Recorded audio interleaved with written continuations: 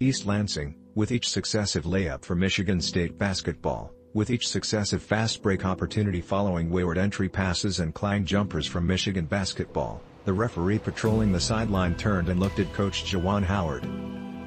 Time after time Saturday afternoon he glanced in Howard's direction, just waiting for timeout signals he knew were coming.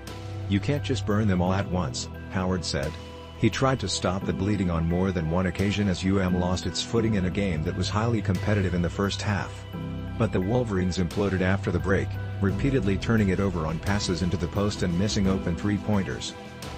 Howard's team scored just 3 points in the first 8 minutes of the second half to fall behind by an insurmountable margin. Michigan State showed their promise with road victories in Big Ten. A back-and-forth battle had devolved into a landslide as chants of NIT serenaded Michigan while MSU cruised to a 83-67 win over its archrival. The Spartans racked up 28 points in transition as they literally and metaphorically ran away from the Wolverines, capturing the game by playing at a vastly different tempo. Poor outside shooting, 3 of 19 from three-point range, and a flurry of second-half turnovers unzipped Howard's team to snap a 3-game winning streak. Center Hunter Dickinson scored 25 points and grabbed 6 rebounds to lead the Wolverines.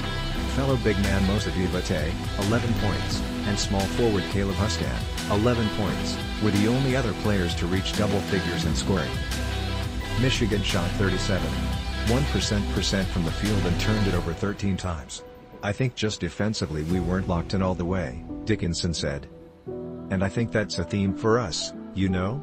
In the second half we don't usually play a full 20 minutes. Sometimes we just have some mental lapses that open the game up for the other team.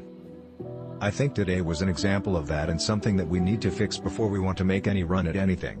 The first half resembled an informal game of 2-on-2, with Dickinson and Diabate scoring 23 of 35 points for Michigan while Christie and Malik combined to score 25 of 39 for. What troubled the Wolverines was how each duo manufactured its offense, and more specifically where it originated on the floor.